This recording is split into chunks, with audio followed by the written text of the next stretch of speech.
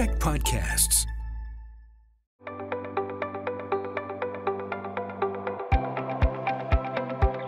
Hi, I'm Bruce Williams. Welcome to Chamber Chats. I am the CEO of the Greater Victoria Chamber of Commerce, and we do Chamber Chats, as always, here in the podcasting studio at Czech Media Group, one of our Chamber champions. Podcasts are made possible by the support of Island Savings, a division of First West Credit Union, who have a team of professionals with solutions as unique as your business.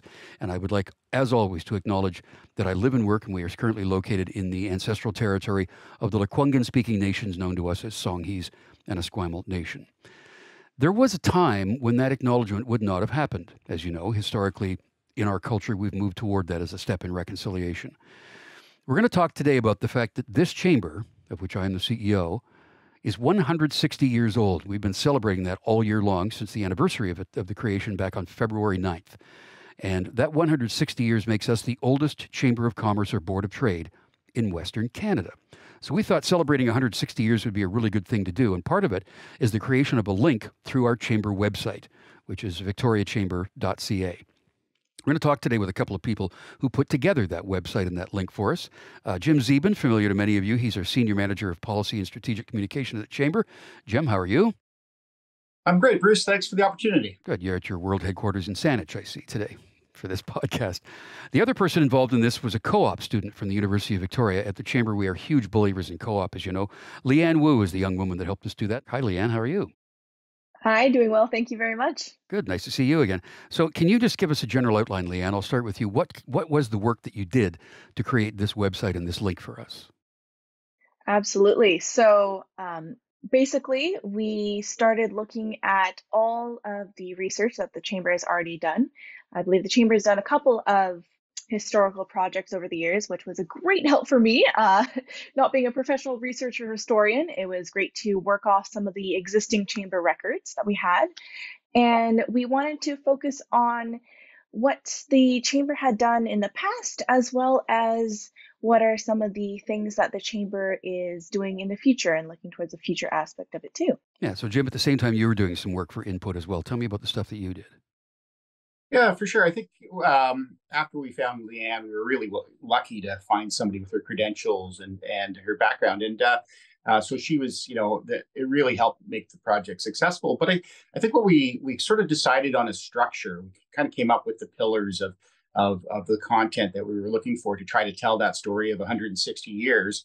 And then basically just let Lian loose and said, here, go find out, to go check out all the archives. Figure out where to look, and from her experience and her schooling, she did such a great job of just filling up all of those places that we had identified in the structure of how to tell the story. And so that's kind of what you see on the website. So tell me, Lian, about accessing those archives and where were they? What was in them? What did you see? What did you find? Definitely. So the Chamber actually had a lot of the information located in the office, but some other particular sources that were really important to the research was, firstly, the annual reports. So the Chamber in its history had published annual reports throughout the years, and so those were a great treasure trove of things that the Chamber did, the member lists, even things like shipping information. So that was really exciting to find.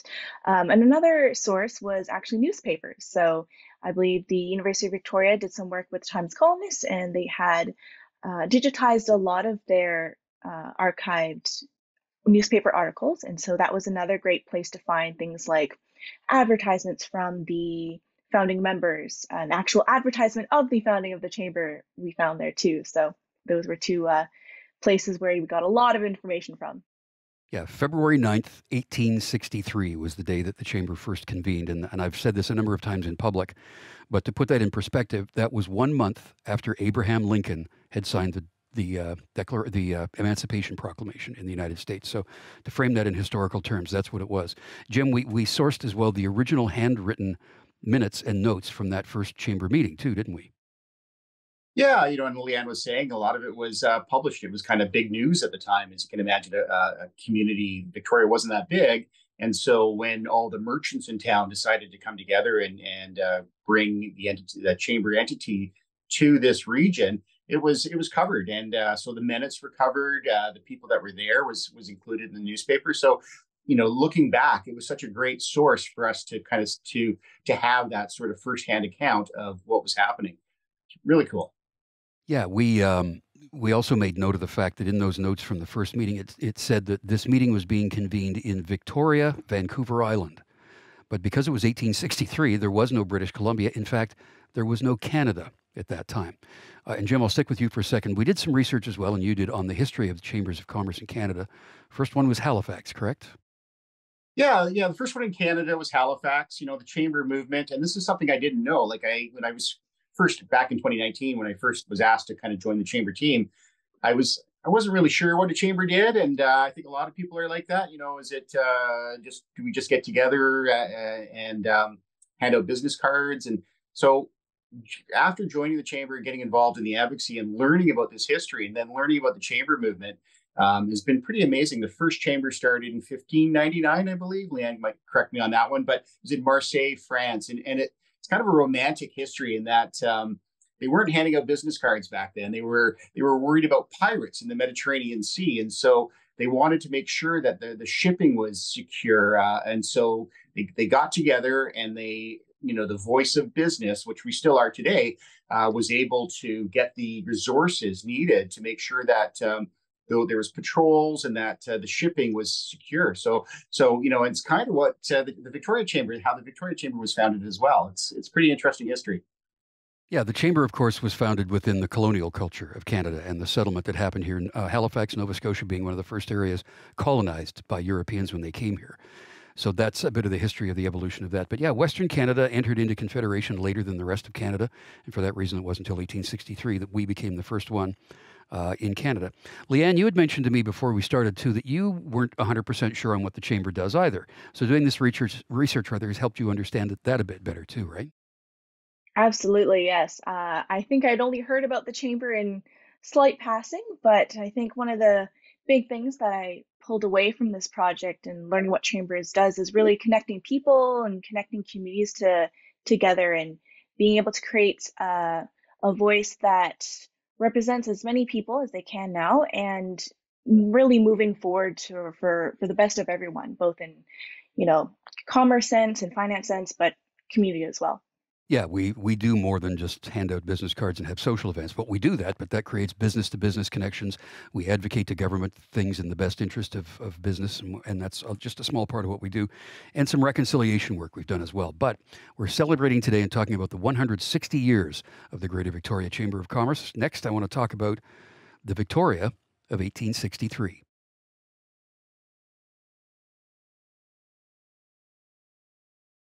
Today on Chamber Chats, we're talking about our history of 160 years within the Greater Victoria Chamber of Commerce. A couple of people that worked on the creation of the link on our website for that. Jim Zeeben is our Senior Manager of Policy and Strategic Communications. And Lian Woo was a co-op student from UVic who came in to help us with that work. So Lian, I'm going to start with you. As you started to look back historically, what was your impression of Victoria in 1863? I think we were able to find some great photos from that period, or at least drawings, and it really did not look like much. A lot of wood buildings, definitely not as busy or as populous as Victoria today. And I think when I was finding all these photos and information, it really started off with the gold rush. So things were pretty quiet until then. Yeah. And Jim, what was your impression of Victoria in 1863? Not even comparing it rather to today, because there really is no comparison. But tell me about your impressions of 1863 Victoria. Yeah, I think, one of the things that we really learned was that the records of the time didn't tell a full story. They did tell the settler story. And you can understand there's a limited ability to share information at that time. So these were people that came here that were settling, that were trying to organize the land in the way they knew how.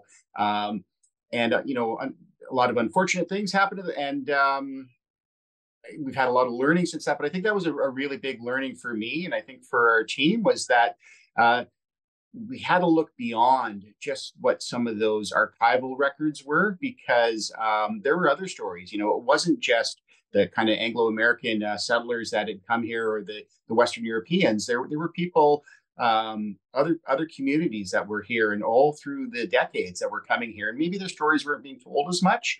And I think that really started, back in the 1860s. As you mentioned, Canada wasn't even formed yet, so it wasn't. We hadn't gone through Confederation. So Greater Victoria Chamber of Commerce was the Western Canadian chamber. So the work we were doing affected people in Manitoba, across the prairies, and out here, and it was really kind of connecting our part of this little part of the world with the British Empire and the American Empire, I guess, if you will, American Republic. Yeah, there's been great things done by the chamber through its history, but there have been some problems. We were a systemically racist culture for a long time. That's what came with colonialism when it happened here. One of the things, Lian, that you actually brought to me was concerning a public apology being issued by the school district in the city of Victoria on Labor Day of 2022. But you discovered something else about that. Do you remember what that was? Yeah, so I think it was a bit of a disappointment for everyone to find out, but the chamber was unfortunately supportive of segregation in schools between Chinese residents in Victoria and non-Chinese residents. So uh, when I found that out, I knew immediately we had to let everyone know. And Yeah. so we brought it up and made sure that we were being clear that this is definitely not something we support now or we should have ever supported. So, Yeah, that was 100 years ago. And yeah. we actually, in a previous chamber chat, we spoke with some folks from the Chinatown Museum and brought that up. So on that day, when the city and the school district are going to apologize for segregating the students, I stood up first and said, actually, they did that because the chamber told them to. They had been approached by saying that these Chinese businesses they're making too much money. They're taking business away from the rest of us. What can we do about it? And the chamber had three unfortunate recommendations. One was to segregate their students, to deprive them of education. The second was to deny them the right to own property. And the third was to cease immigration immediately. So that was a very dark time, but we publicly acknowledged that and we apologized for that. So as we've moved along with the history of this place, we've seen a whole bunch of things change. Jim, what sort of pivotal things have you seen change even since the turn of the last century, from 1900 forward? Oh, a tremendous amount of things. Just with the changing economy, and I think you go through the First World War, the Second World War, the role of the chamber. I was during wartime, the chamber would do things like work to memorialize fallen soldiers. And during the Depression, there was a movement that the chamber started to hire people just to do work around the house. So people that still had some means were trying. There was a push to get them to hire people who were unemployed to help out to do, maybe paint your house, even if it didn't need to be painted. And just to get through. And I see that as being something that's part of the chamber DNA. So the 1960s was sort of a pivotal decade for changing the way that government and society thought about our country. And the first multicultural policy, I think, in the world was adopted by Canada back in the early 70s. And that basically was just an acknowledgement that our society and our country had communities that weren't part of the conversation, that weren't part of the dialogue before. And so we're now being brought in and so ideas around language and different culture and being allowed to keep your culture or not be ashamed of your culture. More importantly, I think those are things that changed Canada, changed society, changed BC, and changed the chamber. Yeah, I mean, we are all children of immigrants in this country, except for those who are Indigenous, that's for sure. Lian, what sort of things did you see that you saw sort of an evolution of culture, maybe as it matched what was going on in society in general? Absolutely. I mean, I think Jim touched a lot about the changes culturally in the chamber. In the beginning, it was not very diverse group of people, I believe. But I think moving forwards here that we can see today, there's just been so many different communities that have come together and built up Victoria and built up the Vancouver Island as we know it today, and as well as built up the chamber. So not only different people, but different industries as well we can see coming into Victoria. Technology, for example, we've used so many different tools nowadays. I think a funny story I remember reading was we got our first computer, the chamber got its first computer in 1980, and then it took about 10 years for more than one person to know how to use it. So it's definitely gone through a lot of changes, a lot of development, and definitely I'm looking forward to it personally to see how the chamber continues moving into the future and what more actions it takes. Yeah, for sure. Okay, we did something in the Greater Victoria Chamber of Commerce in 1972 that changed the entire chamber world across Canada. We're going to talk about that next.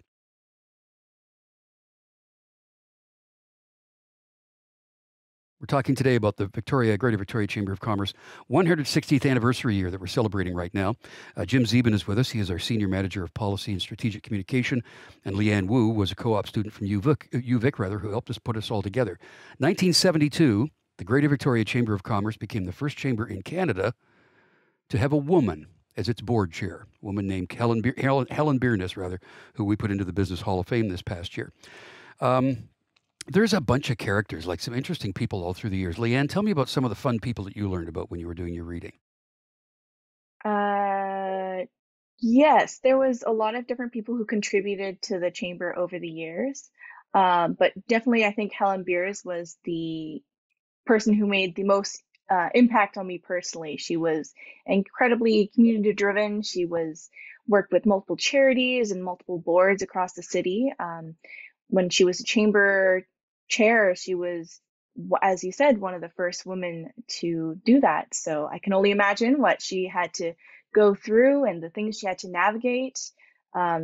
She was definitely focused on tourism during her time at the chamber, traveling across Canada, promoting the chamber and tourism to Victoria. So yeah, definitely a big role model to look up to. Yeah, that's only 50 years ago that a woman finally became the board president or board chair.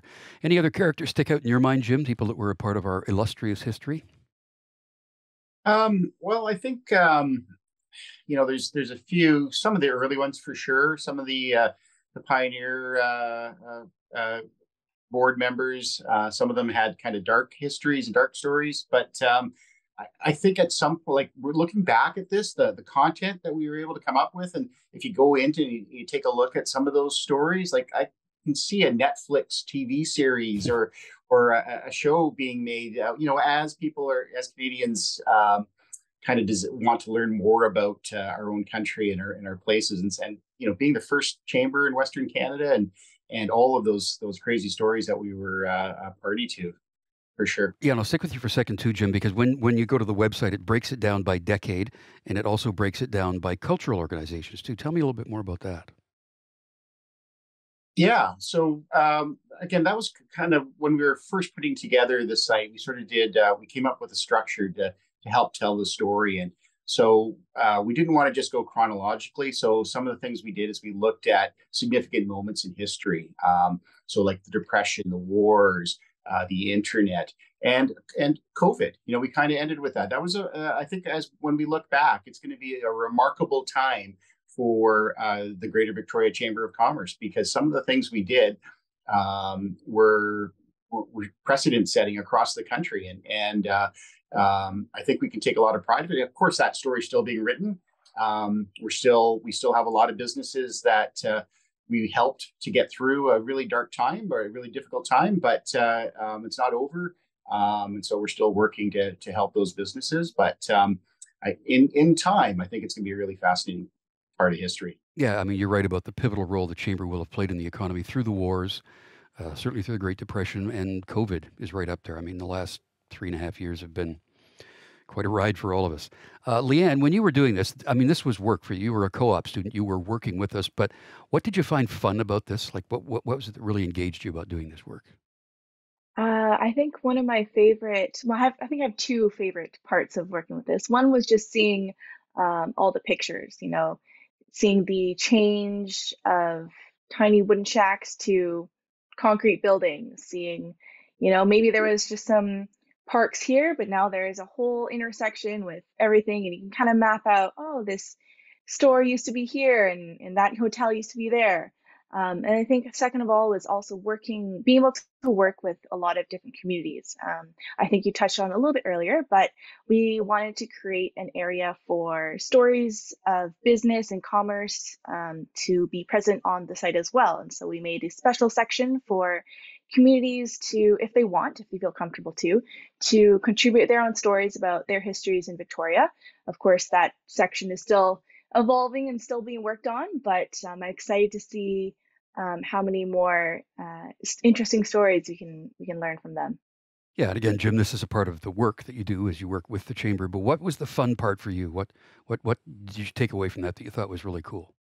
Yeah. I think Lian touched on it there, and I actually just got an email the other day from a community that was interested in contributing some more to it, and so that's so people are still accessing it, and we'll still be updating the content. But I just felt really proud that as an organization we were able to acknowledge and tell stories and try to right some wrongs. I think that was that.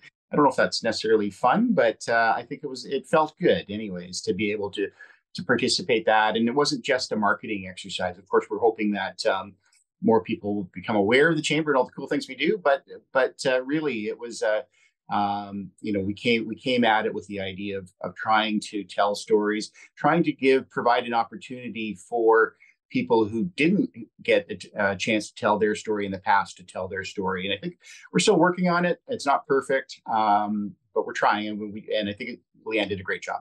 Yeah, and of course, Lian, as I said, we're big believers in the co-op program, both through UVic and Camosun, because we get a great deal from it, from the work that you do. What did you take away from this? What was the value to you in doing this? Yeah, I think definitely it was how much communities and people working together can really make some positive changes in the world, and not only business, but like I said, socially. The chamber has a really great area for a really great place for the collection of great ideas and movements to start as well. So I was really glad to be able to learn that and see all the great teamwork that the chamber does with everyone. Well, thank you for all the work you did, Lian. We really appreciate it. We miss you over here, but we wish you all the best in the next steps in your career for sure. Lian Woo was a co-op student at UVic who helped us put together the 160 Chamber site. And Jim Zeeben is still with us. He is the Senior Manager of Policy and Strategic Communication at the Chamber. And Jim, thanks for all the work that you did on this, too. It's quite a story, really. Awesome. Great. Okay, that's how this all goes. I'm Bruce Williams. We'll see you again for another Chamber Chat.